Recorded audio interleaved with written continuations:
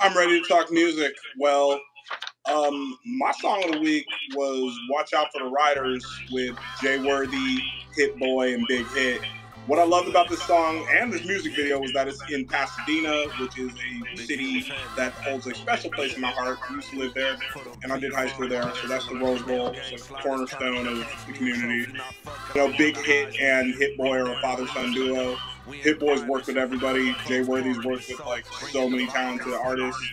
So to see them all come together, you know, and really, represent that gang culture that's there, and really, just represent the West Coast was just really dope to see how all that unfolded in the video. And it's just very, very hip hop. Like, if you listen to the track, it's just very old school sample loop.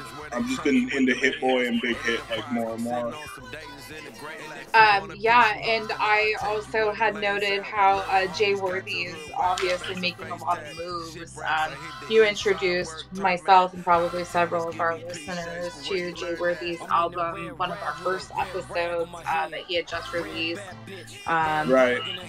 So definitely somebody that's making moves and is going to just continue to be more and more of a staple.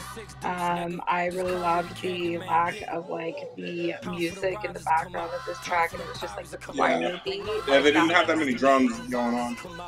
Yeah, it was basically vocally led. Yeah, Hit Boy being the super producer, but now trying more of his hand at rapping. I think it would be interesting to hear like a whole Jay Worthy and Hit Boy project, because Hit Boy's produced like projects for Nas and Don Kennedy. So like, with heavyweights like that, that he's done entire albums with, and he produced Niggas in Paris by Jay-Z and Kanye. So like, who knows? That Watch the Throne album is seriously such like a timeless, like, it's one of the best collab rap albums it's ever. So good, like ever. So good.